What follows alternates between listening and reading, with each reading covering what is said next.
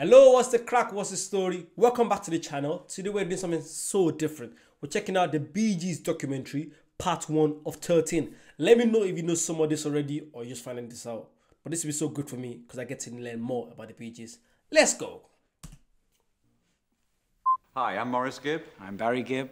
And I'm Robin Gibb, and we're the GEES. And I'm Eddie Gibb.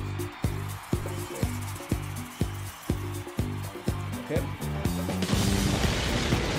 Woo! Woo! Do they change the face of music? One hit after the other. I love the GEES. They're everlasting. Raw flavor. They're creative. Genius. They're wonderful. Totally magic. I really like the Bee Gees. Well, the Bee Gees now are icons. Do you know what's crazy? Like, I don't know most of these people's faces, but I know they're famous. I know they're big. I know they're big people. I know that. I know of no other creative family that's endured this long. You can't deny talent. They never really stopped having hits. And here they are, the Bee Gees. We often thought we were triplets at one time because we all had the ultimate goal of just singing together. I feel that what we've been doing all our lives has been our destiny. It's really about three brothers that always said they were going to. I'm sorry, but it's so weird seeing them talk. I'm so sorry. I'm not gonna pause for a while now. But it's so weird seeing them talking. I'm not singing. I'm so used to them singing every time. Actually, end up, just see them talking. It's weird. Be famous.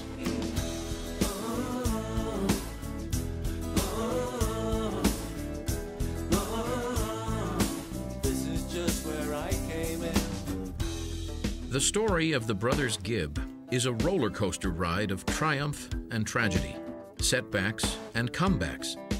And during a career that has spanned more than 40 years, they've repeatedly shown a unique ability to reinvent their sound and reconnect with audiences around the world.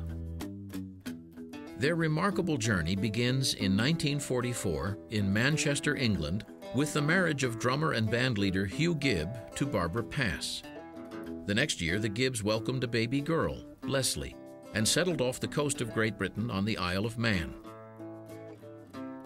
On September 1st, 1946, Barry, the first Bee Gee, was born. He barely survived his childhood. I was very badly scolded when I was about 2 years old. Wow. He climbed on a chair and pulled the tablecloth towards him, and I just made a big pot of tea, pulled it all over himself. Oh, that's their mum. And he was in hospital for 3 months. He was very, very ill. My mother tells me that it was about 2 years before I was back to normal again. Those 2 years I don't remember. So whatever happened to me was blanked out completely. Wow. He never spoke till he was 3 years old because of all the pain he'd gone through, And I think that when those things happen to you in life, what you gain from it is incredible inner strength. It did make him stronger, more determined. I think that's what really helped us, to make the pattern for his life. The Gibb family welcomed 2 more sons on December 22nd, 1949, when twins Robin and Maurice were born. They were neither identical in appearance nor disposition. True, obviously. They've always had distinctive personalities. Maurice was always very friendly, everybody's mate. Robin's always been a little bit withdrawn and into himself, but when they were together, they were... I think it's the other way around. Because now I feel like when I see Robin perform, he's very active. And Maurice is just chilled. Well, okay, I'm learning something new here. The same. I was Mr. Goody-Goody. I was so scared of doing anything wrong. I'm basically a very shy person. I have to really know somebody before I reveal myself, literally. Robin was a joyous kid. He was hysterically funny. You'd always be in stitches, you'd always be laughing. This was the funniest kid you could ever meet. I like being spontaneous, I like being funny with people, I like being relaxed, but you won't get that right away with me. So. Robin always had the twinkle in his eye. And of course I think Maurice did too. Don't forget they're twins, so there was a specific, special way that they would play off each other that only twins would know. When you're identical twins, a lot of people will wear the same clothes, even later on in life, in the teenage years. Robin and I differ in the fact that we're fraternal twins and we're not identical, but we have the same sense of humor. We have the same love of the same kind of music. Being a twin, I don't think it's so much having much to do with the Bee Gees. I think we would have been the Bee Gees if it hadn't, even if we hadn't been twins. I never thought of me and Morris as separate from Barry. I always saw the three of us as three equal brothers. By 1955, Hugh's band had broken up. So, in search of new opportunities, he moved the family back to Manchester. In the glory days of the Empire, Manchester was the world's cotton capital, one of the great industrial centers. Now, it was a working-class city in decline. So too were the Gibb family fortunes. To support Barbara and the 4 kids, Hugh held down 2 jobs. Wow. The house was always filled with music. The boys were influenced by the Mills brothers and the Everly brothers.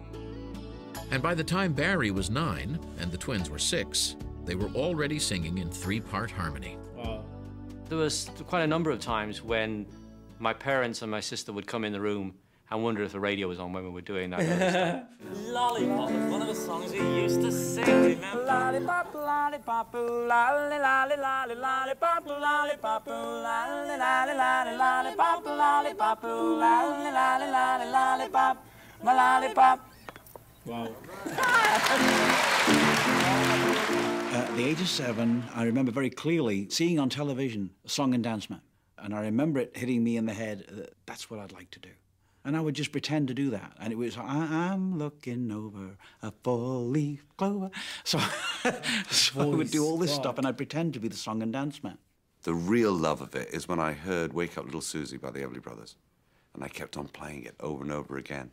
And I kept on hearing these harmonies. Robin and I seem to have evolved into 2 different leads, and Morris is an expert harmonist, is that the right word? But he would always know where to put that other melody, make a 3-part harmony. I think it was about a year after we first started having fun that we realized it was what we wanted to do for the rest of our lives. But we weren't sitting down making plans. We were just kids having fun. They were. The Bee Gees' musical career actually began at the movies. One day before the feature, a boy got up on stage and mimed to an Elvis Presley record. The brothers were inspired to try it themselves. We went to see the cinema manager and asked if we could get up one Saturday afternoon and do just what that boy had done, you know? And he said, okay. He said, I can't pay you anything. We said, you get paid? Imagine. So we got the guitar and the records that we intended to mime to. And on the way to the Gaumont Theatre, we were running and Morris dropped the records. In those days, they broke, folks. We were very disappointed that we'd lost our chance, but we persuaded the manager to allow us to go on and sing anyway. And we just did what we did at home. And the kids loved it, and I remember that feeling. It was great. And we had our first real audience rush, you know? Wow, this is what we want to do. We'd sit up all night talking about what we wanted to do in the future when we grow up. And we were talking about all the things we wanted to do. We wanted to make records, we wanted to write, and we didn't know where we were going with it. We used to sort of daydream and night dream and every other kind of dream, and we just talk about it day and night. Walking down the street in Manchester, I remember Barry saying that one day we're going to be really famous. And we said, oh, yeah, yeah, whatever you say. He's the big brother, you know. It was like a pact that we made in Manchester, that this is where we were going and nowhere else. That we were not going to detract from this path. We were going to be famous come hell or high water. And after the hell and the high water... As pint-sized rock and rollers, Barry, Robin, and Morris performed frequently at local theaters. To adults in the 1950s, rock and roll was synonymous with trouble. And so were the brothers Gibb. Barry and Robin, they were terrors. I mean, nothing stopped in their way. Now when I think back, I feel really bad for my parents. Because if I'd have been my parents, I would have been pulling my hair out, you know. And my father had little enough as it was. Robin especially was very naughty. He used to light fires all over the place. Wow. Oh, yeah. You mean the flame? He used to set hedges on fire. He'd light fires under the bed.